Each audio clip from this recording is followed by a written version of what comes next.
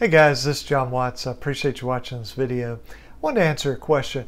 What is a motion to continue? So let's use it in the context of a debt collection lawsuit. So Midland Funding, Portfolio Recovery, Calvary, whoever it might be, they've sued you.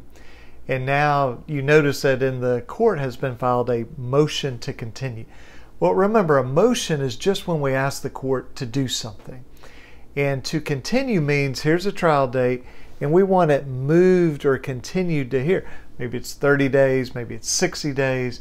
But the point is to give the parties time to work it out. That's usually why we see a motion to continue filed. So particularly if we represent you, I mean, obviously if somebody else represents you, you get with them. But if we represent you and we're talking to the debt collection, the debt buyer company and their lawyer, and they say, well, we think we can work it out, but we just need more time. Well, then normally you'll see that motion to continue.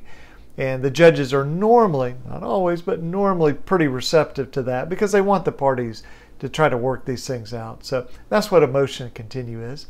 Hope that that's helpful to you. And if we can help you here in Alabama, give us a call, 205-879-2447, or you can reach us at alabamaconsumer.com. Okay, thanks for watching this video. Have a good day. Bye-bye.